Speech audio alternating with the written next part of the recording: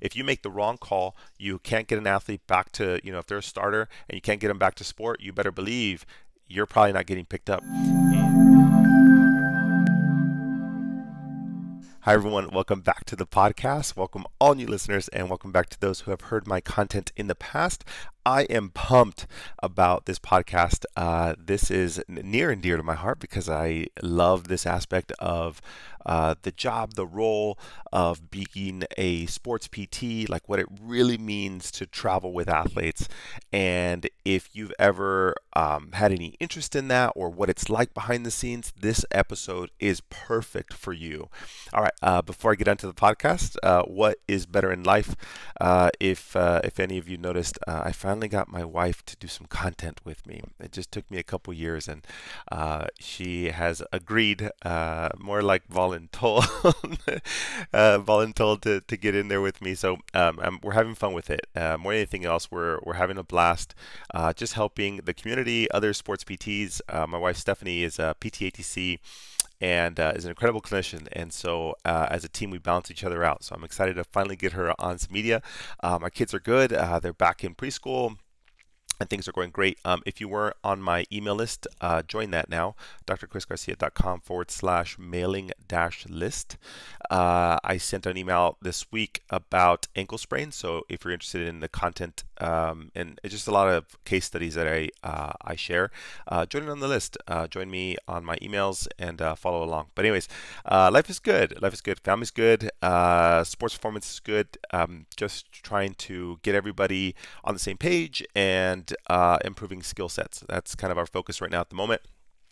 We've scheduled out, I think, 5 CEU or Connect courses, or I don't know. We have a ton of them already happening, and then we have, if you guys haven't been part of it, just put on your calendars March 12th and 13th of 2022, depending on when you're listening to this, for our Sports PT Accelerator course. It's a 2-day event. It's more of a retreat. If you want to hang out with me, come over and say hi. All right, on to the podcast. Let's talk about traveling. What does this mean? Let me give you some context, because I didn't start traveling until my second year as a physical therapist.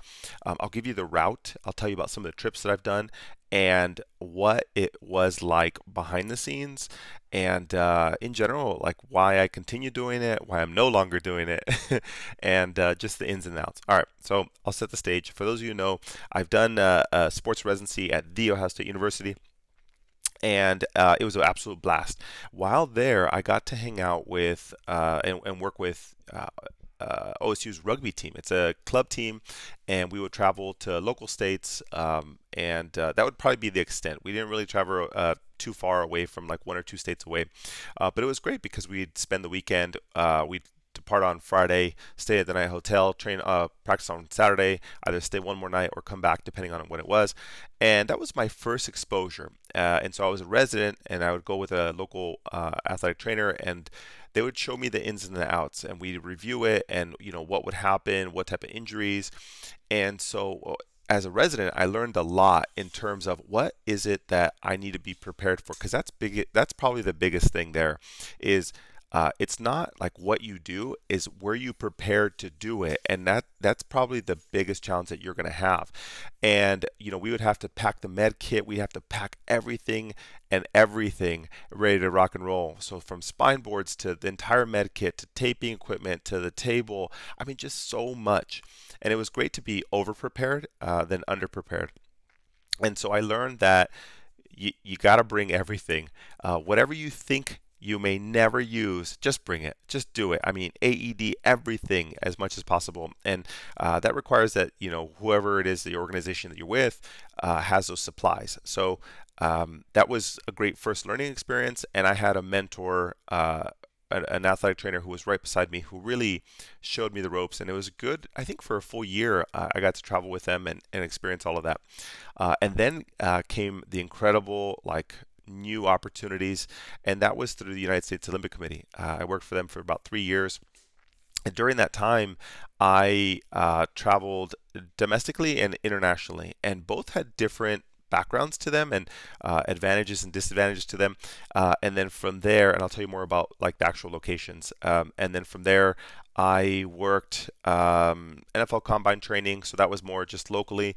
And then I had a unique experience to travel one-on-one with a professional tennis player for months in Europe and in the US, and that was very, very different. And I'll tell you why in just a bit. So let's talk about the international trips that I did with the United States Olympic Committee. They were amazing, and there's a big difference when you travel with a team versus an individual. And so I have some things I want to share. So some of the greatest trips I've ever had were, one of them was to Lyon, France, and I got to travel with Paralympic track and field. And when you work with Paralympic athletes, you're dealing not just with yourself and them, but the equipment, whether they're wheelchair bound or whatever it is, throwing chairs. I mean, there's just a ton of equipment that you have to take with you. And the preparation for Paralympics might be a little different than able-bodied, but nonetheless, you're still doing the same thing. You're preparing for the worst, and you got to have all of that stuff with you. So let's talk about what you have to bring, right? Just like imagine everything that is on your shoulders or hands while you travel. So first and foremost, you have this super heavy med kit. And in that med kit, you have all your supplies. And then you might have a sling kit that you might have to like run on the field and do media coverage with. And that's just like you're more like, acute skin or band-aids or whatever it is that you need to be able to solve quickly, versus the kit might have stuff that that you're going to have to deal with on the sidelines, or you have a little bit more time to manage. So you have that heavy bag, a sling kit, maybe your personal backpack because it has a lot of other things that are kind of important, and then from there you have your massage table or treatment table. And I also learned that when you are having a massage table, you kind of want to pick the one that's a little bit more ergonomically designed for travel, and you don't want to have something that's super heavy. So most massage tables, I learned this, are about 35 pounds, like the wooden ones, the foldable treatment tables. And then you have these very light tables that run anywhere from 25 to 27 pounds. And you might think like 25 to 35 pounds, that's only 10 pounds. Really, the trouble is that you're actually taking that table all over the place, and you're carrying it for long distances sometimes. Maybe you're on a bus and you're in a crammed area and you have to carry it and put it in between people, and then you have to take that to a field, and from the field you go to the hotel, and from the hotel you go, and you're just carrying this, and you don't realize this, but when you have a heavy med kit, which is around 20 pounds, 18 to 20 pounds, and then you have a heavy table, you're constantly offset. So if you have back pain as a clinician, it hurts. So you kind of have to think about that. So would I invest in a super light table? Yes. They'll run you about 3 times the amount, but it's totally worth it. So that is the treatment table. That's everything that you're carrying. And don't forget, some of the stuff you're carrying onto the airplane with you. So you gotta balance this out. And then is it gonna fit in? And this is before Uber and Lyft. This was going into like taxis when I was doing this. So would it fit in the back of the truck, or in back of a truck, or back of a taxi? These are all the small things that I didn't even think about, but actually it is a reality. And when you're carrying all these things, you have to know that you can't expect that the athlete is going to help you, because that's really your job, and it's a plus if they do. Most of the time they're not, because you think about this, they're prepping for a competition. They're not prepping to help you carry things, and that's the least of the concerns for them. Their mind is on one thing, and that's to win. And that's how you keep your job. You gotta help them win. You gotta keep them healthy. And so when you're traveling with them, you're outside your role from that scope. Normally we're like, oh well, we help them stretch and mobilize and move and do all this stuff. But now you're bringing the clinic with you. That's the biggest difference. Before you had the clinic that was nice and stable. Now you're setting up a modified clinic in a hotel room, and that's the common way to manage it. So I remember having to set up a treatment table right next to a bed, and I think we had like, I don't know, 10 rugby players in the same room, all trying to figure out how are we going to fit all of us in here, because we need to be able to manage space, and some of them needed supplies. And we also used the hotel room as the main place where all their snacks were, where everything was held. That was the medical area, it was the massage area, it was all all of us in the same room. And when you have that many people, you got to be able to bring everything and then make sure that you don't forget it at the last place. So when you're managing one or two tables, when you're managing a med kit, when you're managing supplies, and just remember, you kind of serve the role also of making sure that they have all their medications or all the snacks and all those things. Typically, you have a team with you, and if you don't, you are that provider. So, if they get sick or if they have, GI issues or whatever it is, if you have a team physician with you, that's great. They'll usually pack that, but that's not always the case, and you have to be prepped with, well, what happens in those events? There's no easy answer to it, but you just have to know what might hit you as you continue to travel and manage athletes. So that's the equipment part, right? So we had med kit, we got sling kit, we got backpack, we got table, always the lightest table, invest in it, just makes sense. That's navigating taxis, lifts, Ubers, airplanes, and trains, actually. So that was an interesting one too. So we would be taking all this equipment even on trains because we go city to city. If you're with a large organization or a team, you might be taking a large bus or you might be taking an airplane. But if you're traveling with a small team or a single person, you're taking every type of transportation possible. So I think when I did tennis, we did taxis, trains, cars, airplane, buses. I mean, you name it, we did it. And I learned that packing less is better, but unfortunately, you kind of have to pack a little bit of everything. So does your back hurt? Yes. Does your neck hurt? Yes. Is it part of it? Yes. Does it get better? Absolutely. You actually build a tolerance for carrying that. And I imagine, people who have to carry, backpacks or, rucksacks or whatever it is, your neck and back kind of get, used to it. It's not the most fun thing, but as a clinician, if you have pre-existing conditions or pre-existing pains, be aware it's going to get heightened. And so that for me was a good learning lesson. So buy the lightest equipment, and then also be aware if you have stuff going on already, it might already bring that out even more.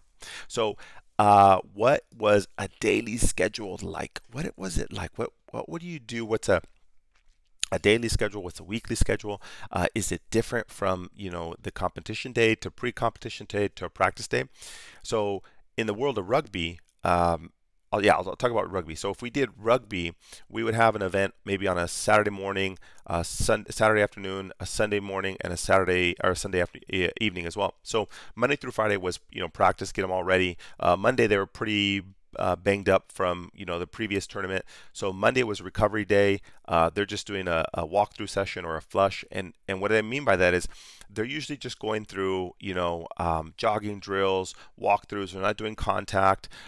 They're just doing review of plays, how the week go, because they're all pretty banged up. So we do high recovery sessions then, massage, soft tissue, corrective exercise, taping, you name it. Just literally put the band-aids on. They're like a human band-aid. Just get them together and tape them up. And this is where I think a lot of orthopedic PTs have a challenge with managing the sports side of rehab and traveling. This is where I noticed that, and I was guilty of it myself. Even going through the residency, my intuition was that, oh, you know what, we should, do exercises and do correctives. And I realized they were banged up, and it was actually going to be counterproductive if I had, increased their load or increased their volume of exercise or total movement. And all I did was then I started, okay, what can I do to maximize the recovery right now? Okay, so then we started looking at local pools. Can we get them in a pool? Because they still need to move, but their joints are pretty messed up. All right, let's get them in a pool. Is there a local sauna? Is there anything that we can do? We had recovery, compression garments. So all waking hours they were in tights that were built for vascular support. They would work in, or they would be in Normatec on a regular basis. They would be supine, feet elevated. We then got them in a pool, got them in a sauna, whatever we could do. If we can find a local acupuncturist, we had a massage therapist with us. So it was trying to figure out how do we maximize most recovery in a short period of time. And when you're in an orthopedic setting, this is not really a concern because some people don't even have timelines. Some people have a timeline, but it's like weeks out. But what if you have a timeline on, like, I need to be ready in 5 days? You're ready to throw everything in. This is the trouble that I see with orthopedic clinicians. Well, what do I do to get them 5 days better? I mean, well, I'll have them do exercise and soft tissue on Monday. Well, then what happens Tuesday? I don't know. Do I repeat the same? I mean, do I not do it? What's the best thing to do? And ultimately, you have to look at what's their practice schedule, and from there, you have to figure out does it match what their coach is going to do? And then they might have a strength coach that is right there with them, giving them exercise that, on 2 days a week, they still have to do some strength training because in season, a lot of athletes will lose muscle mass. That is a problem. Well, how does that affect anything? Power output, 100%. You need to have mass and acceleration. So if you lose mass purely from being in season and training, I mean, that is going to affect your quality of output. So what we realized was we needed to maintain muscle mass during in season. So we would obviously help them. We had a nutritionist who was with us, or if not, they were remote. Here's kind of the guidelines for nutrition. Here's what you're following. We had a strength coach. If they weren't with us, they were remote. Here's your program. I need 3 days or 2 days of lifting in between. You're not doing the day before comp, but you're doing it 2 days before comp. And as a clinician, all you're trying to do is like, okay, how can I fit what I need in between all of that to not overdo everything? Because they need to be able to lift and maintain muscle mass. They need to be able to eat properly. And the thing is, also, if they're injured or if they're post-surgical, how do you account for that? So, and if are they a first string player? Are they going to start, or can we hold them out? They don't have as much playing time, and that's the algorithm in your head that you're trying to figure out. Where does this player lie in priority, and then also in severity? And once you have those two things, you kind of have to figure that out. And every clinician, the best thing you can do is be in communication with the coach. It's actually the easiest thing you can do. Hey, coach, I'm new to this. Here's what I'm seeing down the line. You got 3 on the roster that are hurt, and we'd call it a green, yellow, or red light system. So are they good to go for this week? Still yellow light, I wouldn't go. They're a red light for Tuesday and Wednesday, still no go. They can't do any lower body pushing, no weight room. It's going to be better to maximize them. Full recovery. Thursday we'll go in the gym again. Friday in practice, and then you figure out, coach, if they can practice and they have enough conditioning and that you trust them to be able to go back in. And that's the kind of feedback you're working with. And then you talk to the strength coach and you're working with a nutritionist. So even though you're far remote and you're working with a team, you can still have access to all that, and you're still trying to figure out how are you part of the equation. And so what you're doing is you're ultimately filling the gaps. So Monday you might do soft tissue, get them in the pool, help them go through a workout. Tuesday you're doing more corrective exercises, maybe just primers to before the lift, activation work, whatever it is, stretching. And then post-workout, what are you doing? I mean, you still got to be working on them because you're trying to expedite healing, and you have all the hours in the day, and that's very different from the orthopedic setting. You literally have them, probably 16 hours a day available to you, and 3 to 4 of those hours they might be in a weight room / gym, so that's 12 hours, and then they're probably eating breakfast, lunch, and dinner. They got 9 available hours. So now you have 9 available hours. How do you maximize recovery in 9 hours? And actually, if they're having swelling issues, you should have a compression garment on at all times. They should be supine, so even when they're resting and everything else, they should be doing some form of recovery and nutritional support to support that. So, and hydration and all those things, and it's incredible. Like, if this fires you up, man, this is pretty cool. It's pretty amazing to be part of this. And all you're doing is you're just getting better at your equation on how do I maximize recovery. In orthopedic setting, we're trying to figure out how do I get rid of their pain. In this side of the performance side and in sports, you're not trying to reduce pain. You're trying to mitigate pain.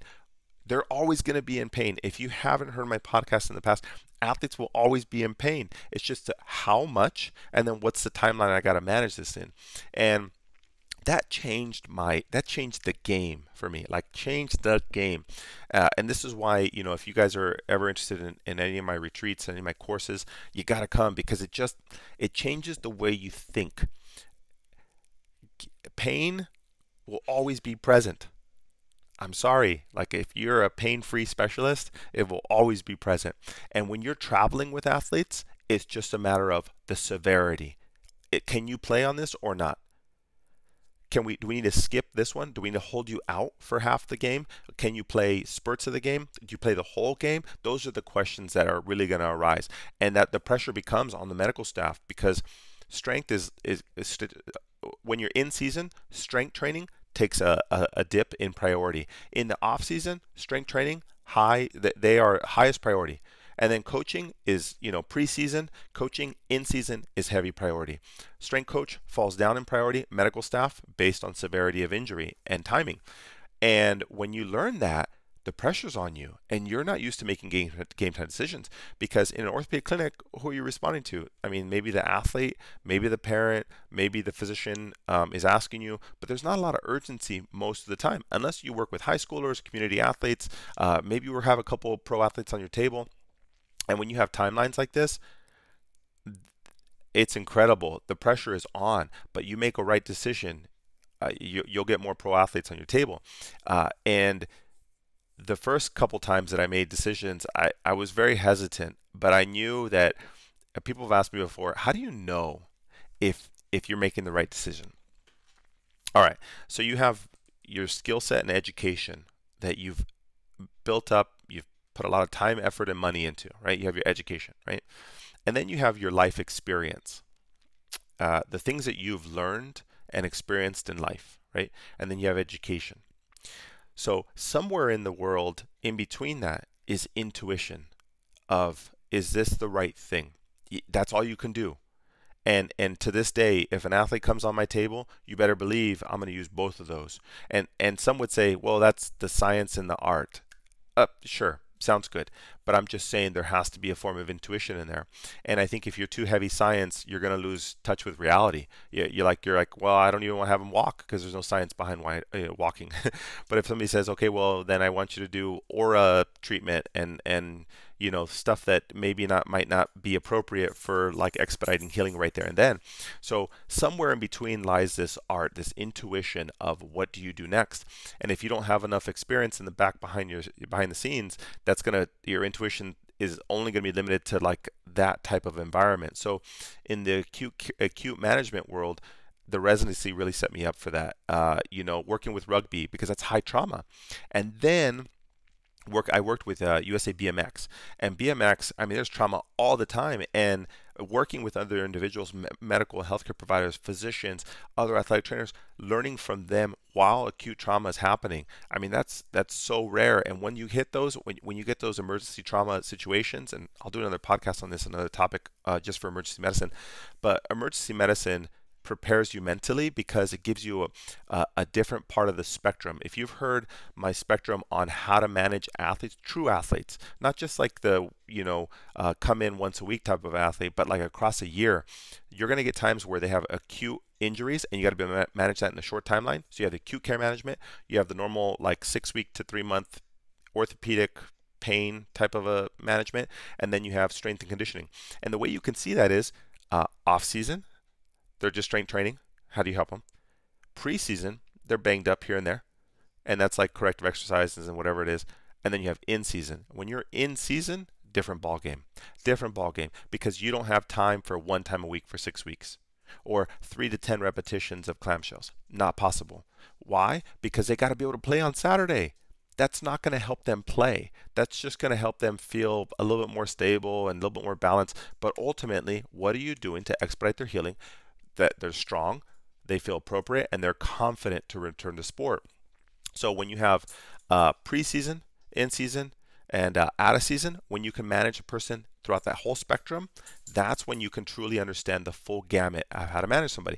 And so when I was traveling with these individuals, it really helped me understand the acute care management. It helped me understand the psychology of sport. It helped me understand that where I fill in the gap as a provider. In the orthopedic setting, that was irrelevant when I was in a different country, in the hotel room with, athletes trying to ask me in front of other athletes, hey, can I go this Saturday? That's a big question, because if I answer that right in front of other athletes, they're already gonna, if this is a star player, I can't answer that. First of all, HIPAA. Number two, I got to talk to the coach first before I start saying anything. And so that's a reality check for most people. Don't forget, even though they're athletes, they're not your friends. You're here to help them accomplish a goal, and you're helping the team accomplish a goal. So as you get close to them, you're in the hotel room, you're working on stuff. Everybody's having a great time. There's music. They're watching TV. That's a great environment to be in. However, you can't remember, you're a healthcare provider. You are a physical therapist ready to manage these individuals. And so you get close to the athletes, you spend more time with them. You're on an airplane, you're in a bus, you're in a dining hall. You spend more time, and because of that you get closer, but nonetheless you got to keep that distance so that you can do your job more effectively and make more educated, logical decisions versus the emotional connection that you have with that person. So that was an interesting experience too. Your first time, you're like, oh, it was great, getting high fives, knuckles to all these athletes, and you get connected with them. But that's not your job. Your job is to maintain that culture. Your job is to help them accomplish a goal. So don't forget that. If you make the wrong call, you can't get an athlete back to, if they're a starter and you can't get them back to sport, you better believe you're probably not getting picked up. And it's truly like that. It's cutthroat in this sport. You might go on tour or to one event, and then you know what the coach is going to do? He's going to start asking all those athletes. He's going to ask the nutritionist. He's going to ask the whole team, hey, how did you think of that medical provider? They were 6-week specialists. They couldn't manage it. They couldn't do acute care. They couldn't tape. They couldn't understand timelines. They didn't want to collaborate with us, and they knew nothing about basic nutrition to be able to help out healing with muscle injury. I don't think you need to be an expert, but what I do think you need is you got to be able to manage the whole spectrum. And at the very least, have some basic knowledge on that. And that's when you get to go on more tours, is when you actually do it effectively, and that the coach, so first and foremost, the athletes vouch for you. They're the people who are going to tell the coach and everybody else, you got to bring them back. They're great. Taping skills were great. Manual skills were great. Programming, exercise progression, and they took care of me. And that's what they want to hear. So that was the culture, that was experience, and that's working with a team. Now, when you're working with an individual, that is different. Ooh, if you have a partner, a significant other, a spouse, if you look at a 24-hour period, maybe you sleep in the same bed 8 hours a night, right? And then you go to work for 8 hours plus, let's give an hour for commute. That's 10, that's 18 hours. You're actually with your partner for about 6 hours a day, right? And that's 7 days a week, or maybe the weekends you have a lot more time. However, rarely do you spend literally like 16 to 18 hours with one person, weeks to months on end. And that is a different relationship. I have to admit that is a different relationship.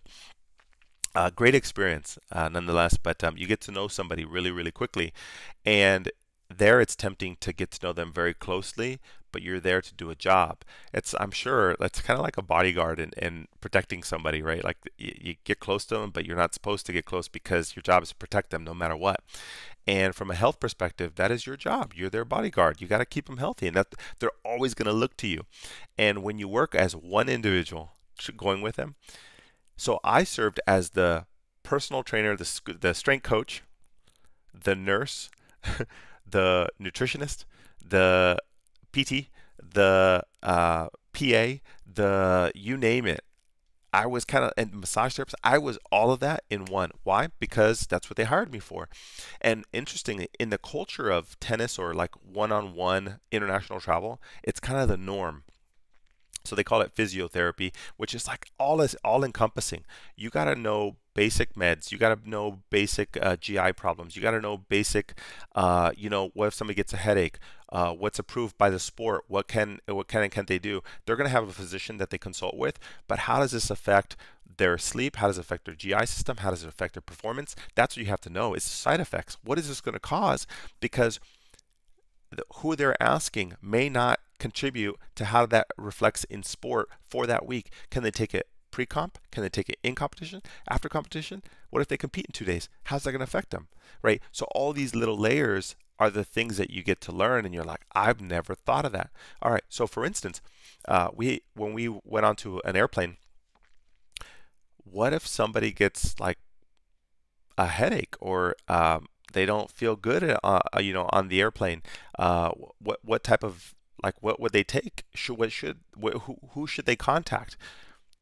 What about, did you ever think about this? I mean, like in 2010, 11, 12, 13, 14, uh, there was less of a concern for airborne exposure. So we would be there and we realized, wait a minute, if we went on an airplane with 130 other people, can that get them sick right before an event? If their event is in 7 days, oh, you're in a tough timeline. So we would just load them up on an emergency or whatever it is, any immune system booster during that. And I literally had hand sanitizer all the time. They had their individual packs of hand sanitizer, immune system boosts, and ultimately, why? Because some of these guys are 18 to 24 years old. They can care less. They're high in the sky. They're not concerned about their immune system. They're there to play. But ultimately, you're their bodyguard. So what do you have to do? You have to carry around everything with them, so that way you can take care of them literally before the airplane shot. Everybody take your immune system boost, whatever that is. Hand sanitizers all the way around. Wash your hands. Blah blah blah. I mean, you're just literally like a coach for health. And so that was on the airplane, and those are the things, the considerations we had. So how do we boost their immune system before they depart, while they're in the air, and then afterwards? And then that's on the airplane. What about the day you arrive? What do you do? I mean, do you just let them sit down? What if it's a red eye? Well, you better believe that you got to get them moving the next morning. So if they're in a red eye and we got there at 7 a.m., do we let them go to sleep? No, absolutely not. Especially if they compete at a certain time. We would always schedule the practice at the same time that they compete. So if they compete at 7 p.m., that's when we were practicing. So we do a morning session and an evening session. The evening session was there to prime their nervous system, so what's about to hit in the next couple days. And then, so once you arrive, you got to make sure that they're continuing to move. So if you get there at 7, 8 in the morning, everybody's sluggish. Nope, everybody's in the pool. So we go to the hotel room, let them know that we're coming, plan it ahead of time. We want to rent that pool out, and we had the pool. It was, whatever, how many lanes. So for rugby, we had, 14, 15 guys in a pool, and then it was led by either the strength coach. If not, you're getting that remote program. You're leading them down the line. So there's no way you're being sluggish. You are moving and grooving. So why? Because you don't want their circadian rhythms. You don't want them to be sleeping midday if it's going to mess up everything else down the line. Now, a consideration, I'll come back to that, but the consideration also was, if we had an event that was 5 to 7 days out, when do you fly in? Strategically, when do you fly in? 1 day out, 2 days out, 3 days out, 1 day before the event, 3 days before the event? How long are you going to stay there? If we were flying for the Paralympics, which was in London in 2012, we flew there, I think, 4 weeks early. Why? To get acclimated. Why is this important? Because not only do they need to get acclimated to the new time zone, just their circadian rhythms, but their skin and sweat, they got to get used to that new humidity. If they're altitude, they got to get used to that. So the acclimation is critical. So from a sweating standpoint, to a nervous system standpoint, to a circadian rhythm standpoint, when are you flying out? Now, if it's just a weekend tournament, we know that it would take 5 to 7 days to establish and use that circadian rhythm. So what we would do is we'd only fly in 2 days before, 3 days before. If it was just a weekend tournament and it was a East Coast tournament, and we were only doing a small time zone gap, then we'd fly in 2 days before, keep their circadian rhythm, be able to compete, so that way their nervous system doesn't get hit as hard. So by the time they compete, we're out, we leave, come back the next day, and it was just a small shock versus a large one. So if we were going to stay there for up to 2 weeks, you better believe we were there 5 to 7 days earlier before they compete, so that way they were prepped. Now, going back to what do you do on the day that you arrive? The day you arrive, you're doing a pool workout, get them ready to rock and roll, get them acclimated to the circadian rhythm, to the time zones, so that their digestive system is normal, that they can eat during the new lunch hour that they're going to have, set their new morning breakfast, and all this was pre-planned. Like, we already knew we're going into a new time zone. Here's the altitude. and here's the temperature. It's going to be colder. It's going to be muggy, whatever it is. We had to acclimate for that. So you got to be prepped with waters. Are you doing Gatorade? Are you doing Powerade? What's the sodium ratio? What are you doing? Do you need more salt? Is this a thing? What's the coach's standard? What does a nutritionist say? All these factors, and you're like, I'm just a physical therapist. I'm trying to figure out how to fix their injuries. The reality is, if you can do all this behind the scenes, it's a lower risk of injury, and that's the wizardry. Like that's a word, wizardry. That's where you make the most bang for your buck. And I tell my team this all the time: the injury's too late, and we are a too late organization or profession. We're like a too late. Literally, by the time they get to us, I think about it. Most people in orthopedic setting, they've had back pain for years. They, shoulder pain for this, neck pain for this, and it took 6 to 8 weeks. They, got fed up at 3 months. They finally saw their primary care. The primary care, they tried massage. They tried, radiographs. They went to a local place. Like, there's all this stuff, right? By the time they see us, it's too late. It's going to take you double that to get them out. So if it took 3 months, that's my general rule. If it took them 3 months to get in pain, it's going to take me 6 months to get them out completely.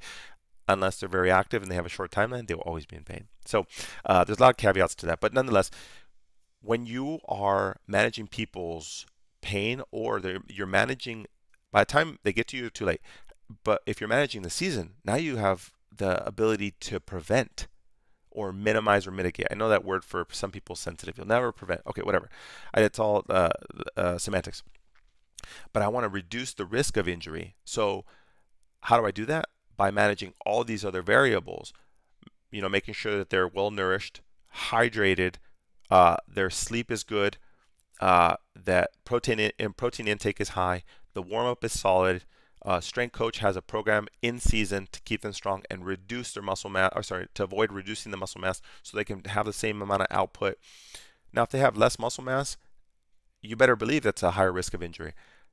And from there, then if you did some preventative assessment, movement quality, joint work, just a general assessment of what they look like, if you do all those other variables and you attack their mobility and everything else, that's perfect. That sets you up for more success. But think about this. If they're dehydrated, they're not having high protein intake, they're not sleeping, they're losing weight, what's that recipe for? Disaster. Absolute disaster. Poor performance. You're going to get fired. Why? Because their performance is a reflection of you. So if an athlete is doing well, you better believe the other athletes watching them are like, who's the physio? Who's the team behind that? Because I want them on my team. That's literally, it was like, yeah, it was so funny. It was just like watching other athletes. They would, this is with like tennis, they would watch me work on him or whatever it is, and other physios would be working. All these athletes are scoping. They're like, "Ooh, I like his techniques. I like her techniques. I like," and it's funny. You're literally like on an interview, and they're like, I thought I'm with you." And they're like, "No, they are always looking for a new physio," and it was pretty impressive to see. But you're literally on a job interview every single day, and you can be fired instantly. My wife asked me about this. She's like, was there a difference between if you won a tournament or you didn't? And it was an emotional roller coaster. Yes.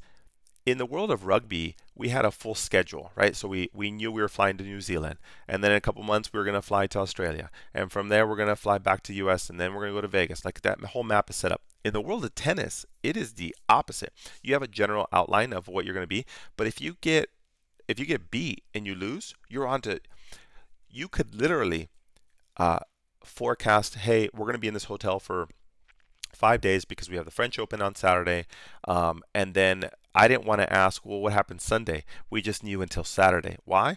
Because the first time I didn't realize, I'm like, how do we not have a hotel tomorrow? Because it was based on how we were going to perform on Saturday. So we have the hotel, reserve it for then.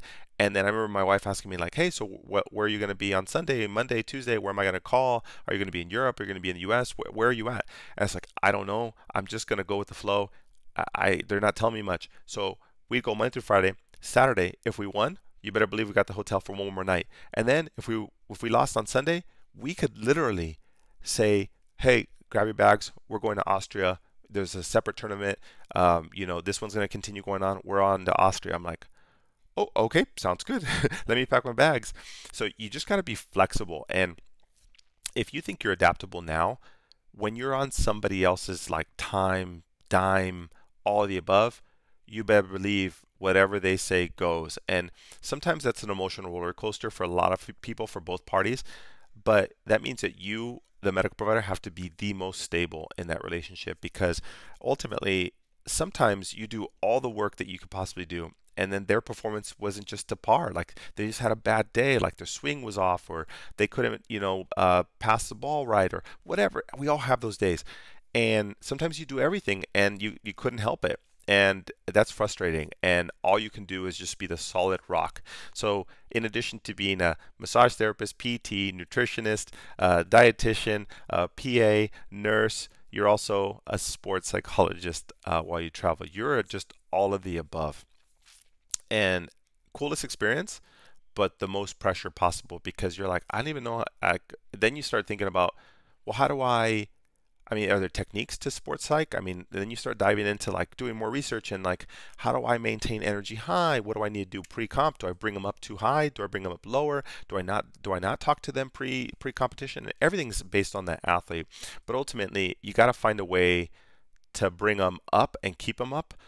You can't push them too high, because then they crash. So they go through emotional roller coaster, and so you are their rock. And you gotta learn some basics on sports psych. Believe it or not, it is essential. So when you are with an individual, you could better believe you'd be in a different time zone in 24 hours, not even know it. So we would reserve hotels for 3 nights. That's it. Not knowing where we're going to go. We have a general idea. We might fly back to North Carolina. We might fly to Georgia. We might fly to Egypt. I don't know. But here's the general timeline. And so that's why my wife, when she was calling me, I'd be like, I don't know where we're going to go tomorrow. We might be in Italy tomorrow. I have no idea. And that was the coolest thing. But if you're kind of like me in OCD, you like to know, you're organized and want to know what's next. It's hard. It's hard on the psyche, but it's a new opportunity. So what does it mean when you win or lose? Oh, the bouncing of emotions, and you got to learn some basics on sports psych.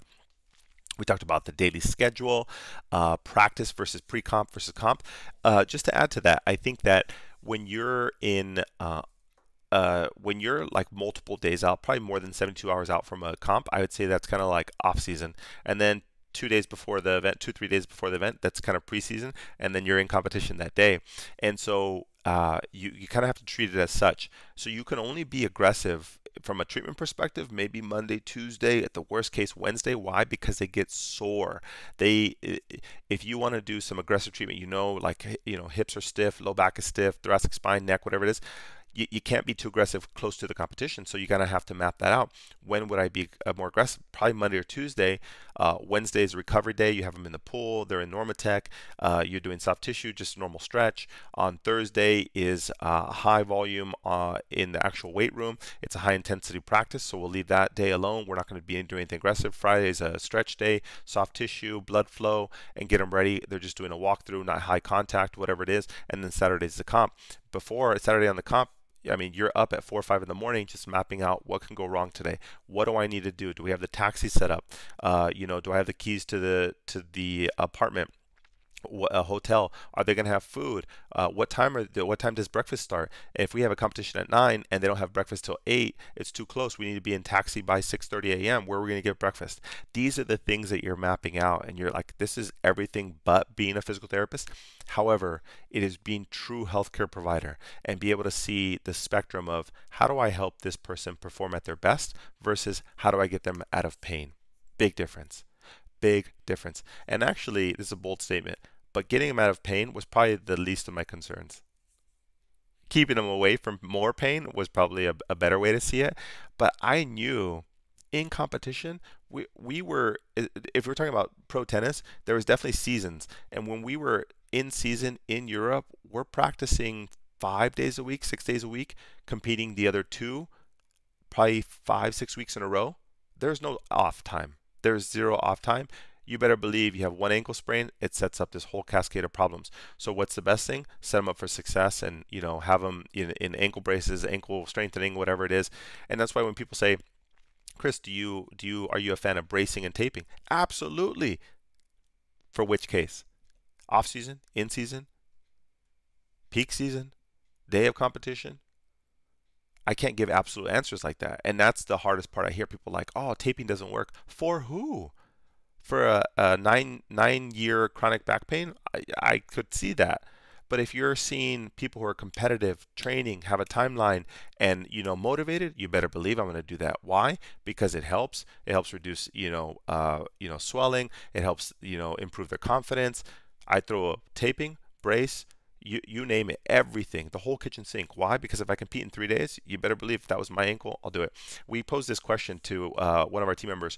They asked me a complex case, and I was like, they said, what should I do? And I said, if this was you or your daughter or your son or your family member or your partner, what would you do?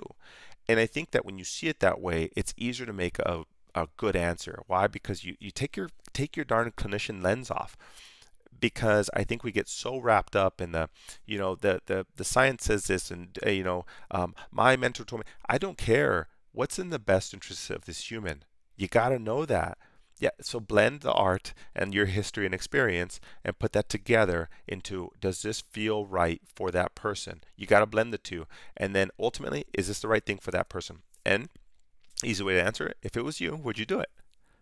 I bet a lot of your treatment style would change if you asked yourself that. If this was me, what would I do? Then treat him as such. Easy answer. So that was my answer, literally. Would you do it? And then compare that with what's currently, evidence-based. And then what have you learned from the past? And then is it right for you? I don't know. You got to be able to answer that. I don't have the answer. I just have better questions for you to think better. All right. So traveling. So this was behind the scenes. We talked about, what do you travel with?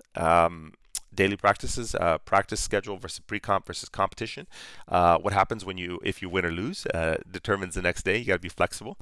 Traveling with an individual versus a team is very, very different. And what is my favorite? Oof.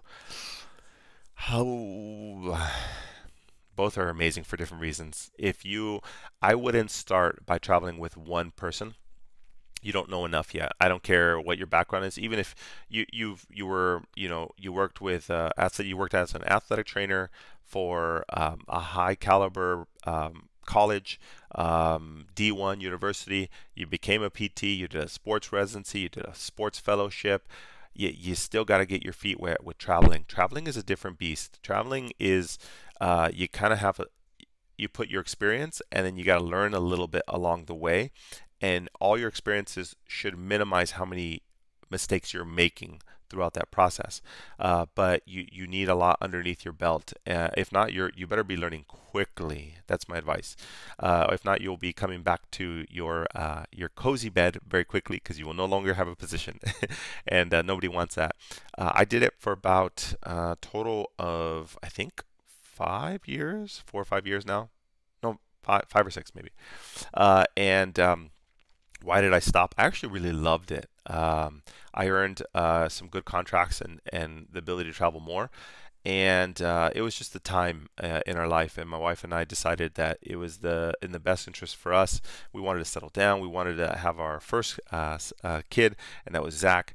And it was worth every single opportunity, and it was the best decision for us because it was at a time that we were starting sports performance. And if you've heard that podcast before, we had to have a big debate on what was the next step for us, and me saying no to a very lucrative position in professional basketball, and that would have led me to travel more. And who is it for? Traveling is for the flexible, adaptable person who absolutely loves acute care management, learning how to fill the gaps, and one who can let their ego go.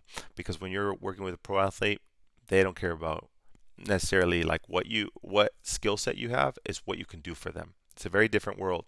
When you work in an orthopedic clinic, you're very focused on skill set, right? How do I mobilize this? How do I stretch this? How do I strengthen this? Very isolated. And in the traveling world, pro sports world, high caliber athletes world, it's not what skill set you can do, it's how can you fill the gap with doing it all. If the athletic trainer calls out for the day, they're sick, can you fill that gap? If the strength coach is unable to travel, can you fill that gap? If the coach is not present today, can you fill the gap with a warm-up and a basic session and let the captain take over? That's what you're looking for. That's the person who can fill the gap. That's the adaptable one. And that's a person who has zero ego and is like, I'm kind of like the, malleable, tell me where to go type of a person, but I'm going to come in with confidence and I will adapt to the situation. That's who it's for. It's not for the person who is OCD, I'm only a PT and I only do these things and I don't do this. That will get you very little contracts and very little experience.